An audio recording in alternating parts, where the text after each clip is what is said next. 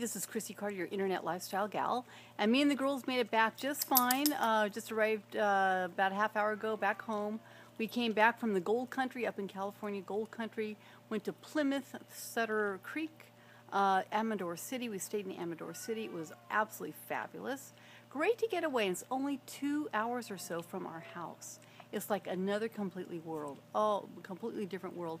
But it's a big, huge, growing wine country. Now it's like the gold wine country. I mean, here in California, we developed Sonoma, Napa, Calistoga, and that area. That's hugely developed and still developing.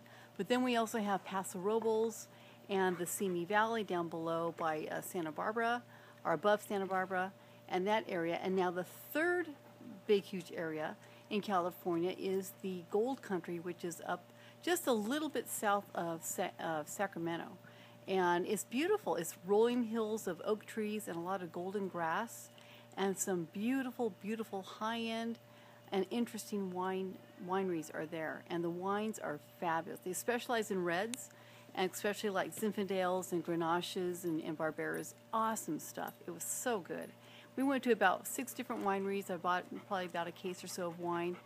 And I have a big surprise I'm going to show everybody, and my husband doesn't even know about it.